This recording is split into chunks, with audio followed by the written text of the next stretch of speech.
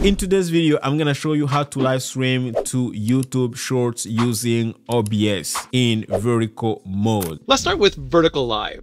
What is it? So vertical live is in many ways exactly what it sounds like. It's the ability to go live vertically on your phone and have it show up now starting soon in the Shorts feed. Now, recently YouTube has introduced that feature where people could be scrolling through Shorts, and at some point they're gonna see your live stream actually pop up. Like if you've seen TikTok, how they do it, you see somebody, I mean, you could be watching, like you'll be watching some TikToks, and at some point you see someone who's actually live and you can choose to go watch the live stream. So this is gonna be probably exactly the same thing. However, this is gonna be in YouTube Shorts. So let's not take much time. I'm gonna show how to do it using OBS right now.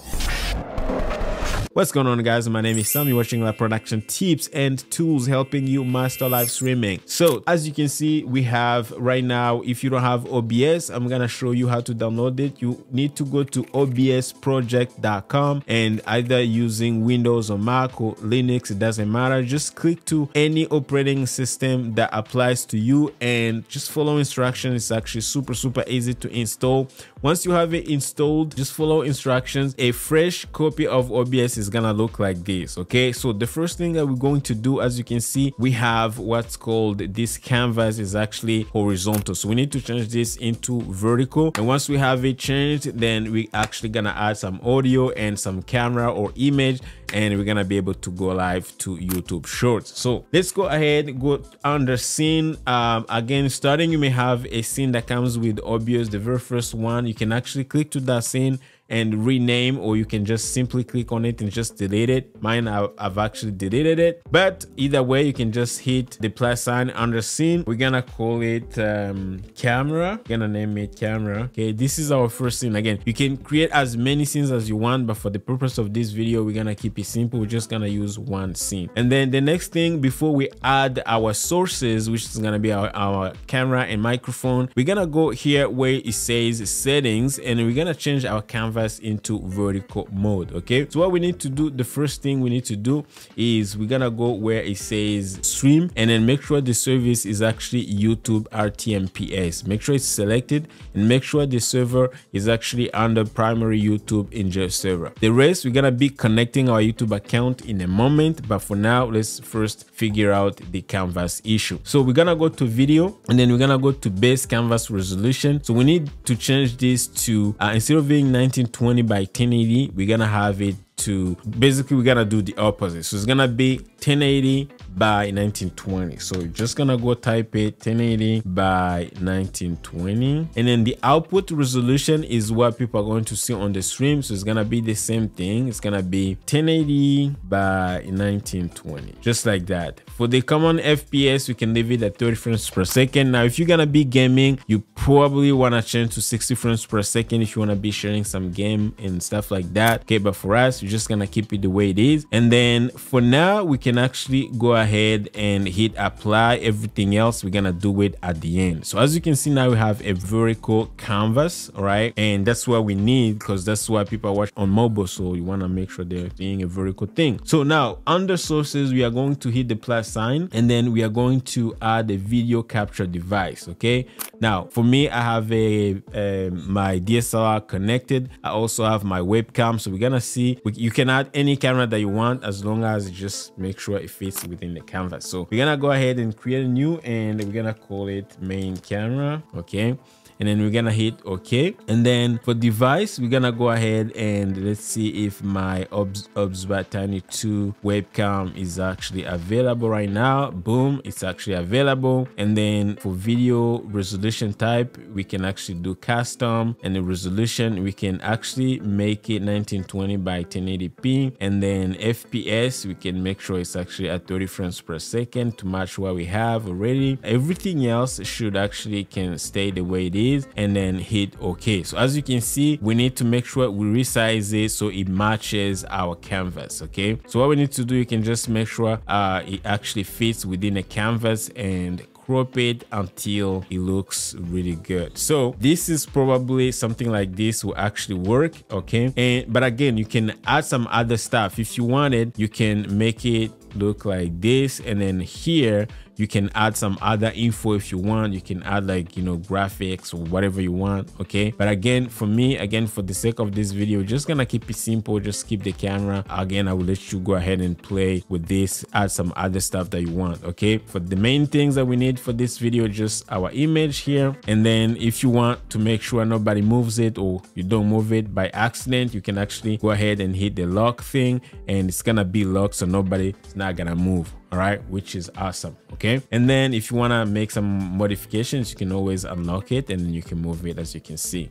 All right, so let's go ahead and actually lock it. Now the next thing that we need to do is we need to add a microphone feed. Okay, so for this, I'm gonna go ahead under the same scene and check add a audio input capture, and then for this, I'm gonna call it mic. Okay, and then I'm gonna hit OK, and then I'm gonna go under device and I'm gonna find my microphone, which is the Rodecaster Duo, microphone Rodecaster Duo, and then I'm gonna hit OK.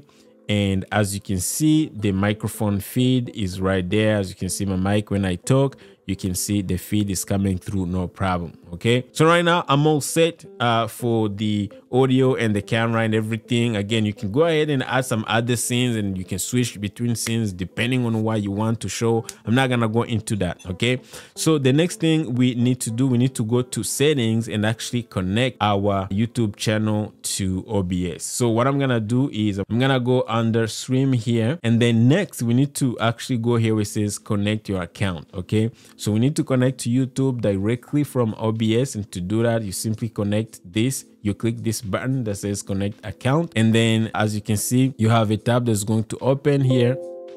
Okay, and what are you gonna do is it's going to ask you to connect to the email account, to the Gmail account connected to your YouTube channel.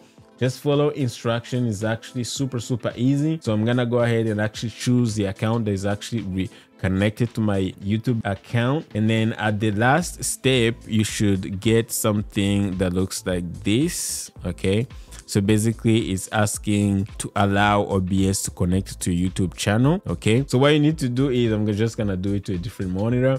You're just going to click allow, and then when you're done, it's gonna say authorization completed successfully. You can now close this page. Okay, so now I can go ahead and actually close my page, and boom, and then we are good to go. Okay, so now as you can see back in OBS, I have my account connected to OBS. As you can see, that production testing, this is my testing account, and then what I need to do, you need to always do apply and hit OK. So as soon as you do apply, as you can see, you have a new doc that's going to apply to show up. Okay, for the chat. Okay, you can actually put it anywhere you want. We can dock it, maybe have it here, and I can go to docs and then unlock docs. This helps me to actually move it anywhere I want, so I can dock it somewhere here, no problem. Okay, so this is for the chat. People are gonna be sending in messages. Okay, you also have the YouTube live control panel. This is where you also need to sign in. Okay, again, we're not gonna be doing it today because we don't really need to see the health of our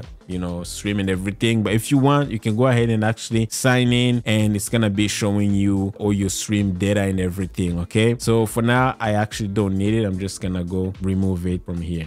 Okay, once we have this ready, the next step, we're gonna go ahead and actually go back to settings, and then we go to output. Okay, we're gonna go to stream and make sure our encoding settings are actually great. So you want to make sure you go to video encoder and make sure if you have a dedicated graphics card, you can actually go ahead and use it. Mine is NVIDIA NVENC H264. And you also want to make sure rescale output, just leave it the way it is, don't touch it. And then for the encoder settings, go to rate control, make sure it's set to CBR, and then bit rate, make sure it's actually set to 10,000. This is the maximum that you can use with YouTube. Okay, but again, make sure you test internet speed before you set this bit rate. I'm gonna show you how to do that. So basically, you can go to Google and type in internet speed test, and then test your internet speed test. And then if you have a upload speed that is 20 megabits per second and up, you can go ahead and use up to 10 megabits per second for your bit rate back in OBS. Now if you have less than 20,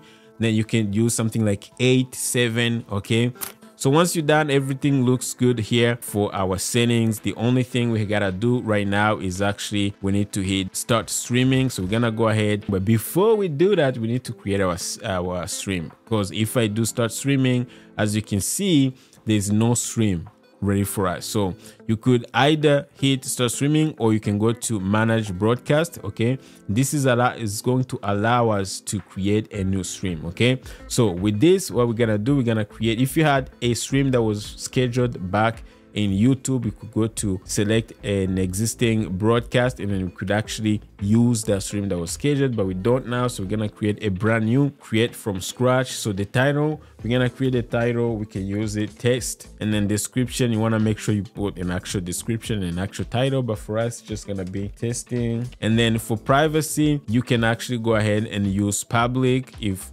you want to be public, but for me, I can actually make it unlisted because I don't want to go publicly live. Okay, I'm just testing, it will just look weird. For you, again, could be public.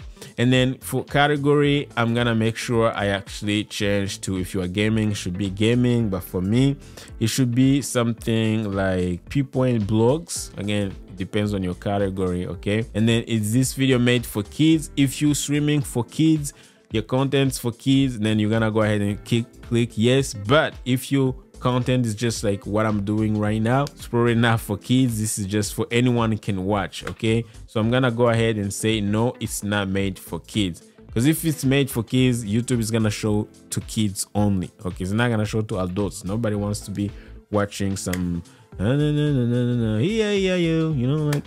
McDonald's thing. No, not gonna work. Okay, so you want to make sure you don't check the kids thing if your content is not made for kids. All right, and then thumbnail, we're gonna go ahead and select a thumbnail. Probably have a thumbnail here, go to download, and this is just a sample thumbnail here that we can use. And then make sure you upload the thumbnail, everything, leave it the way it is, and then just hit create broadcast and start live streaming. Now if you want to go start live streaming right away, you can either just hit create broadcast and then wait, but for us, we are ready to go live, so we can just hit create broadcast and start live streaming, and then boom, now OBS is connecting to YouTube. It should take a moment and we should be live right now. So if I go to YouTube now, I should be able to see my feed live, no problem. And I can show you, this is the back end of my testing channel. And as you can see, we are live. This is the live stream here. Okay, it's called test.